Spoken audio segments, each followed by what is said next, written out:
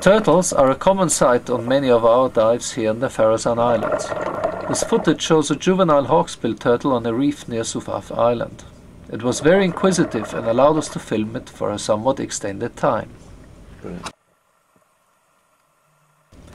The nesting season for the hawksbill turtle in the Farasan Island region is thought to be between April and May.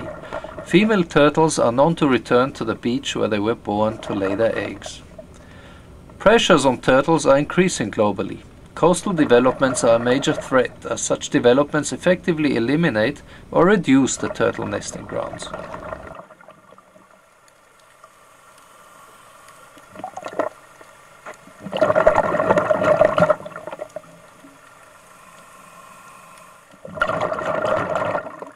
Marine protected areas are one way in which this pressure can be mitigated, which work best if implemented with education programs.